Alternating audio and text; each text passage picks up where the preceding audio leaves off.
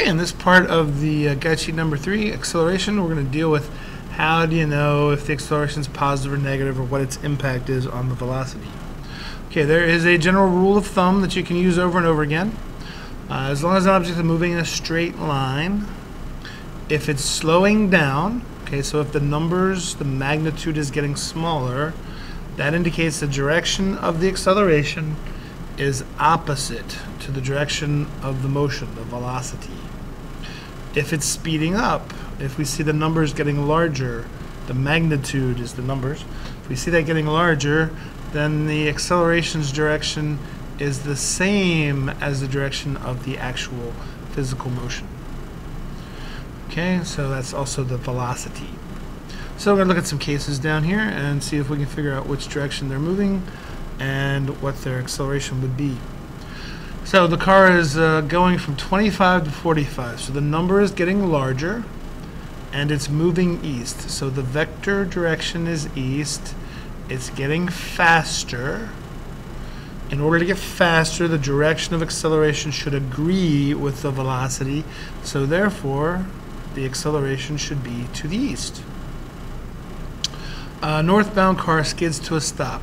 So it's moving north and it's getting slower. Now the rule of thumb says if it's getting slower, the acceleration should be opposite to the direction of motion. Opposite of north is south. C, an Olympic diver slows down after splashing in the water. So say they're going down into the water. That's their motion. So let's call that down. Now they're getting slower, the water's causing them to slow down, so that means the acceleration must be opposite of down, which we could call up. Southbound free quick kick delivered by the opposing team is slowed down and stopped by the goalie. So the actual ball is moving to the south, and the goalie slows it down, so that means the acceleration has to be opposite to south. So it has to be to the north. Downward falling parachutist. So we're moving down. Pulls the cord and rapidly slows down. Now you got this word down here and the word down here. They don't necessarily mean the same thing. In this case, slows down means their magnitude is getting smaller and smaller and smaller. They're getting closer and closer to some set value. So again, the motion is down and they're getting slower, so the acceleration must be opposite, which means it must be up. Rightward, moving Hot Wheel car, so it's moving to the right. Slows again to a stop, so again, to slow it to a stop, acceleration must be opposite to right, which is going to be left. Now hopefully you can start to see that we could call this a positive and this negative. We could call down negative and this positive. So we can turn this into a mathematical way of looking at these things as well. Finally, for this section, a falling bungee jumper slows down as she nears the concrete sidewalk below. So she's falling, so the motion is down, and she's slowing. So that indicates the magnitude is getting smaller. So that means the acceleration has to be opposite of down, so it has to be up. Okay, so again, general rule of thumb. To slow down for the magnitude of the speed to become less, you must have the acceleration in the opposite direction to the motion. To speed up for the magnitude to become larger, you must have the acceleration in the same direction as the motion. So therefore, it does not always mean that negative acceleration is slowing down and the positive acceleration is speeding up. Okay, so we've got a motion now. It's along a track. So the shapes are slightly different, but each one can be considered a one-line piece of motion. We're going to look at the three different parts, from A to B, and then from as it goes around from B to C. So here we are at point X. We're going to look at the velocity vector. The vector, as we should remember from our friend Vector from Despicable Me, is an arrow with both magnitude and direction. So the arrow head points in the direction we're moving. The length of the arrow would tell us basically our velocity. Okay, so this car starts up here at point A, descends the hill speeding up from A to B. So here we're getting faster. Our velocity vector would be along this line right here. Okay, as we got lower and lower, that vector would become longer and longer because we would be going faster. So the direction of the velocity vector is down and to the right. So let's say southeast. It's moving. Okay, and the velocity vector is about the direction we're moving along the track. Okay, now the acceleration vector. Now, as we move down that section, we are speeding up.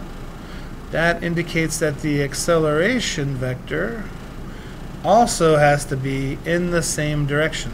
So it's also southeast. We're getting faster.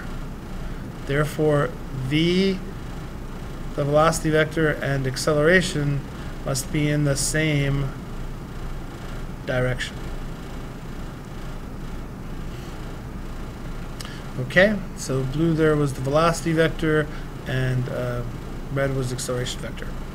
Now at point Y, as we go through point Y there, after a short straight section of track, the car rounds the curve and finishes from point C.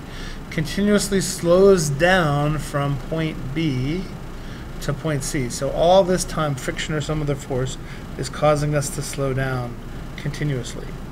So if we go to Y, again, when we look for the velocity vector is going to be pointed along the same angle, same direction as the track. Now we're slowing down, so that means the acceleration vector has to be opposite to that. Now the longer the acceleration arrow is, the more our slowdown is going to be. Now we go down, we go around the curve here, and when we get to point Z, we're going to be moving to the left, because again, we're following the track. Now, in fact, I should draw that arrow smaller, because it's slowed down from point Y. Then, to slow down, the acceleration has to be opposite to that. Now notice here we had what you would call a leftward, probably most people would say is a negative acceleration, and we were slowing down. Here we had a rightward acceleration, which was positive, and we were also slowing down. So it's not the plus or minus of the acceleration, it is how the acceleration vector's direction is related to the velocity vector. Anytime they're opposites, we're going to slow down. Anytime they're the same, we're going to speed up. So if we go here to, in words, we're moving to the right, and again, that's the direction of the track, but the acceleration has to be to the left because we're slowing down. And in order to slow down, that motion has to be opposite. That acceleration has to be opposite. At point Z, we're moving to the left. Again, we're following the track. This time, the acceleration has to be to the right, because again, we're still slowing down. And anytime we slow down, A is opposite in direction to the velocity vector. Okay, to speed up, they must be the same. So up here, we got faster, so A is same as the velocity vector's direction.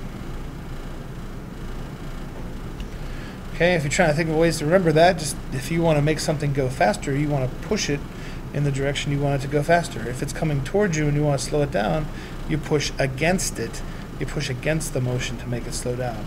It's really the forces that cause acceleration. We're not specifically looking at those now, but that's where it comes from, and that's why it has to be opposite to slow down and in the same direction to speed up. All right, again, acceleration is the most difficult, one of the most challenging topics we tackle. It's it's not visual, it's more of a feel. It's easy to confuse velocity and acceleration. You're going to probably do that many times before you become comfortable with it. So don't be surprised if you confuse those two for quite a while. And that's it for this version of acceleration.